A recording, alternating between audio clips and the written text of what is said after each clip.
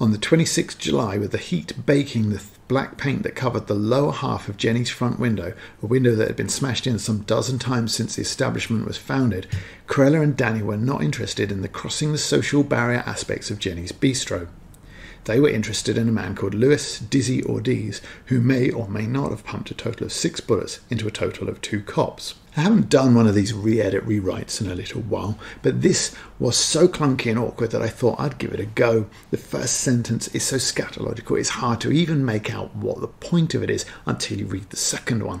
I think they're so closely linked that this full stop should be a semicolon. One of the semicolon rules is that if you can replace it with the word because, you're probably using it right. Which is definitely true here, so much so that I think the only reason McBain didn't use it is because of how horrible and jumbled this sentence already is, and that adding that would make it only more so. I also think that this is quite fixable. Just be cutting out this clause here, and that leaves you with this. On the 26th July, with the heat baking the black paint that covered the low half of Jenny's front window, a window that had been smashed in some dozen times since the establishment was founded, Corella and Danny were interested in a man called Louis Dizzy Ortiz, who may or may not have pumped a total of 6 bullets into a total of 2 cops. But I also think that it works better like this. With the heat baking the black paint that covered the low half of Jenny's front window, a window that had been smashed in some dozen times since the establishment was founded, on the 26th July, Corella and Danny... Additionally, without saying when Jenny's bistro was founded, it is kind of irrelevant to say how many times the window's been smashed. Is this once a week, or has it been open 50 years? Granted, it sounds a little like a grim place either way, but we can take it out and not lose much, or make it a bit clearer with less. With the heat baking the black paint that covered the low half of Jenny's bistro's regularly smashed in front window, on the 26th July, Corella and Danny entered. By ending the first sentence with the verb, the added emphasis makes it clear what the point of this sentence actually is. This is so weak that after all that setup, it feels like a dependent clause left hanging. I still feel like it's clunky enough to warrant another pass. Here's what I'd go with. With the heat baking the black paint of Jenny's bistro's regularly smashed front window, Corella and Danny entered, looking for a man named Louis Dizzy Ortiz, who may or may not have pumped a total of 6 bullets into a total of 2 cops.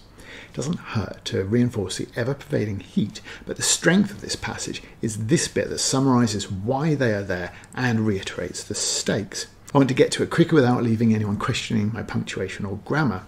The repetition here also works quite nicely. So that was how I'd rewrite it. It's more succinct and nothing of real value is lost. However, writers tend to get the hump if you do that to their work, and nobody would write anything as awful as this without meaning it.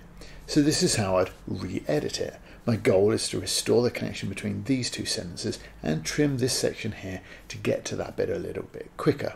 So here's the original again, one more time. On the 26th July, with the heat baking the black paint that covered the low half of Jenny's front window, a window that had been smashed in some dozen times since the establishment was founded, Corella and Danny were not interested in the crossing the social barrier aspect of Jenny's bistro. They were interested in a man named Louis Dizzy Ortiz, who may or may not have pumped a total of 6 bullets into a total of 2 cops. And here's my tidy up.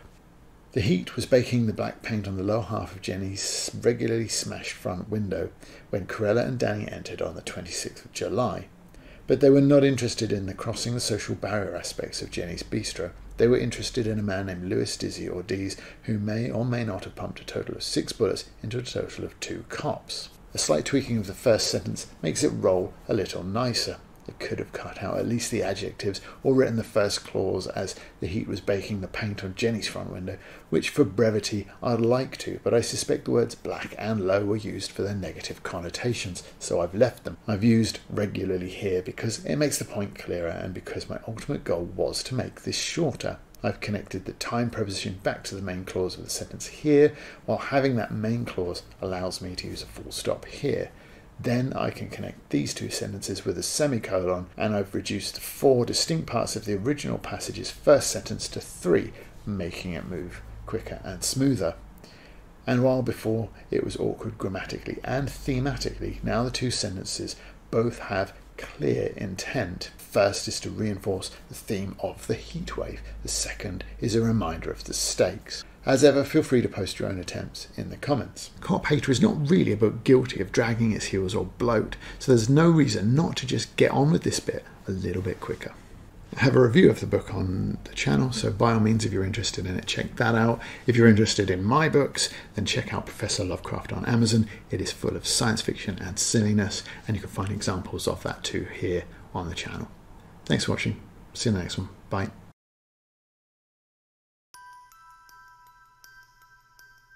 My name is Riley and I'm a student. The first 2 weeks at Sexington University were perfectly normal. I was drunk until the end of freshers when my student loan ran out. Then Professor Lovecraft exploded his lab and my eyebrows and everything changed. My roommate started dying. Aliens invaded. I killed a dragon over breakfast, got stranded in the past and attacked by dinosaurs. I might have committed a genocide. I might have robbed an empire. I may even have saved the world. I really hope next week is quieter. I have an assignment due.